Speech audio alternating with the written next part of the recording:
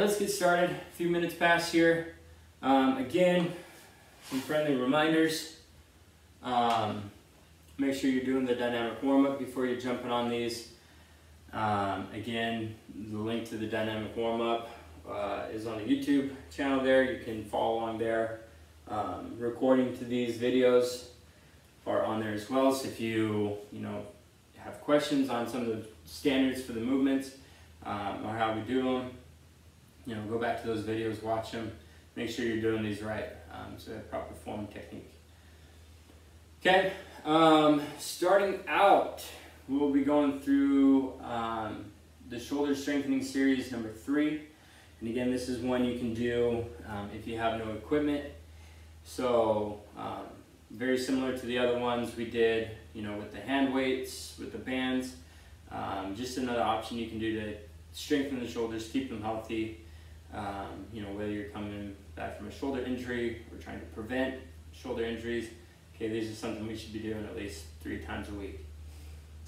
Okay, so the first one up here, again, a lot of you know these. Just a quick refresher, we'll just be going through a few reps of each. Okay, our I's, Y's, and T's. Okay, you're going to want to make sure your head stays nice and relaxed. We'll have our arms out in this I position here. Okay, we're at position 11. Okay, thumbs up. And from the shoulders and back, we're going to raise the arms off the ground and back down. So we're controlling it up from the back and back down. Okay, what we want to avoid is, either coming up too fast and letting them drop, or coming up controlled and letting them drop, and then not using our back and our shoulders here and just kind of, lifting from the elbows or just shoulders, but really trying to pinch those shoulder blades together. Okay, next one, the Y's, same thing, keeping that head relaxed, pinching the shoulder blades together in that Y position, keeping your thumbs up, controlled down. Okay, and then same thing, but in the T position here, arms out at your side. Okay, thumbs up still, pinch the shoulder blades, control up, control down. Okay. Good, next one we'll go from there is the reverse snow angels. So we got our hands back above our head. We're gonna start with those hands just a few inches off the ground, palms facing down. Okay, and then as we come down to our side, palms are gonna be finishing facing up. Okay, so just like we're doing a snow angel on our stomach. Okay, we're here, palms start face down, and they finish, we rotate them up as we get to our side. Okay, what the focus on here is keeping these hands just a few inches off the ground the whole way.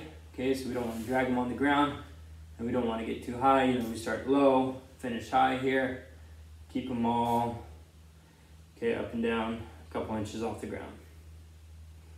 Okay, next one from there, Superman pull-ups. Essentially, we're just doing that pull-up in Superman position, so we're trying to get that chest, arms off the ground as high as we can, and we're going to pull down, elbows come back and down, trying to get those elbows into our back pocket here, and then back up. Okay. And if you want to do this with some kind of, tubing, okay, towel, something that will keep your hands fixed in this position here, so we're making sure we're not going out too wide, starting narrow, coming out wide. Keep them in that position, 11 here, elbows down to your side, pinching the shoulder blades, okay? But just a few of these, you should feel the traps, upper back, lower back, really start to work, okay? Okay, and the last one from there is our scat push-up. So starting out in our push-up position, same thing, same principles apply here. Okay, starting with his hands right under our shoulders. Okay, inside of our elbows facing forward. We'll get up into that push-up position. Then all we're gonna do is we're gonna drop down through the shoulder, keeping these arms locked out. So we're gonna go down, bring those shoulder blades together as close as we can, and then as far apart as we can, okay? So small range of motion here, small movement, Okay, just through the shoulder, working that scapular muscle. Okay, without any bend in the arms. Okay, so if you see from this angle here,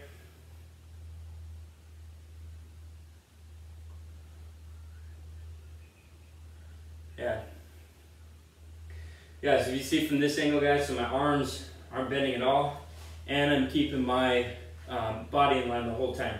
So as I'm going down, I'm not bending the arms, and I'm not dropping the hips. Okay, they're not coming out.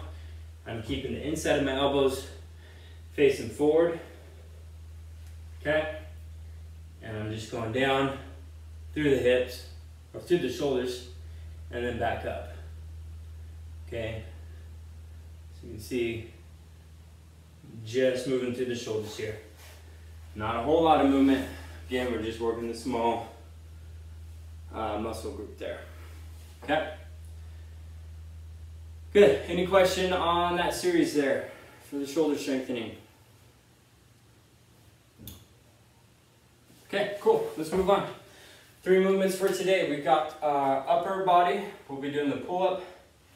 For the lower body, we'll be reviewing the jump rope. And 3 for our core, the arch up. Okay, so first for the pull-up. If you have a pull-up bar, great. If not, get one. Okay, even if it's just one of those you mount in between the doorway. Okay, you know, you don't even need a bar really, just an edge or something.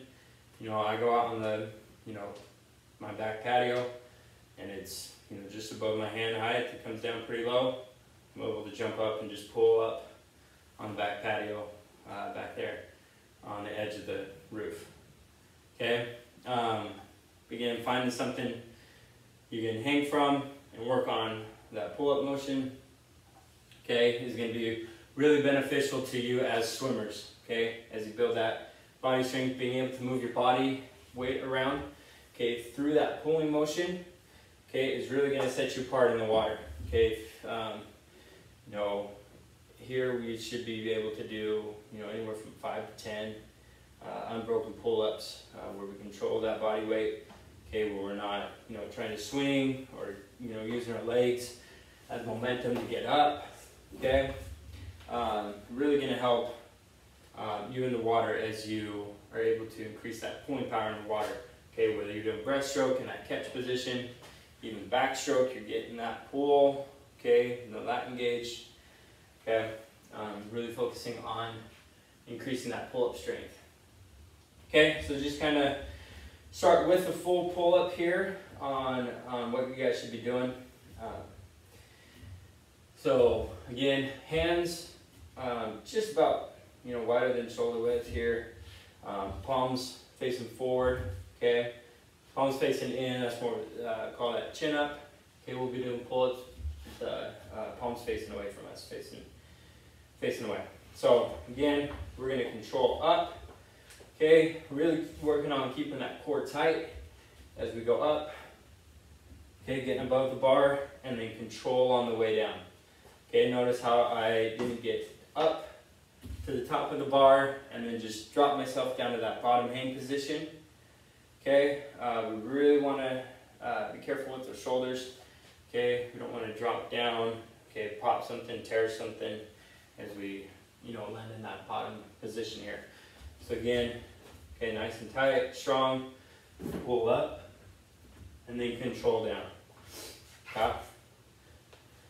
Okay, no really sense in doing any, junk reps, where we're trying to, lift those legs up, get a little kip in there. Okay, as swimmers really want to focus on a good tight body line. Okay, so from that hang position, feet are in front of us a little bit. We're going to engage that back, engage the lats as we pull up. Okay, a couple ways to modify this. If you have a pull-up bar and you can't quite get to a pull-up yet, or maybe you're at 1 pull-up and you want to be able to do, 5 plus, 10 plus pull-ups.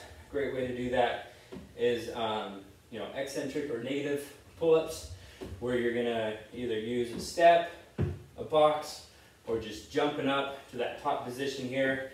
Okay, where I'm Starting at the top, chin above the bar, and then slowly lowering yourself down to the bottom as slow as you can. So really over exaggerate that coming down. Okay, we're not just controlled on the way down, okay, but we're consciously going as slow as we can. Okay, taking as long as we can on that descent. Okay, so really no effort up, slow as you can on the descent. If you don't have a pull-up bar, and you had a way to do our inverted rows, you had to set up either TRX bands, rings, you know, maybe the bar height just isn't as high where you can get your feet off the ground, you know, just starting in a sitting position, okay, where your feet are under you, and you're using your arms still, okay, with a little assistance from your legs. Okay, you can really control how much legs, or how much work your legs do. Okay, because I can use all my legs and just stand up. Okay, or I could keep my feet light, my legs light, and really focus on trying to let my feet hang off the ground. Okay. Other than that, if you don't have access to any rings, TRX bands, anything like that, or a pull-up bar, again, try to find access to a pull-up bar, even if it's in your backyard on the monkey bars. Get creative, as long as it can support your body weight for multiple reps. Again, if you don't have any of that, doing something to get that pulling motion in here, bent over rows, you know, with the band. We'll be covering that in Wednesday's call, but or those inverted rows. Okay, another pulling motion we can do for that as well. Okay, any questions on the upper body?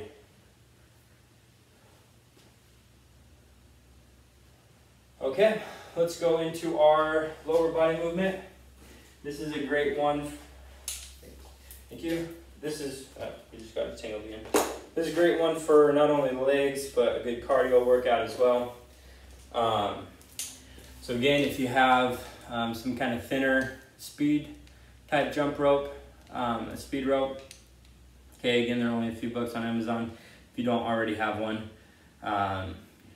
So we want to try to use something thinner so we can get a little more cardio work in. If all you have is a thicker, more heavier rope, that's fine for now, but try to work on getting something a little bit thinner for more speed.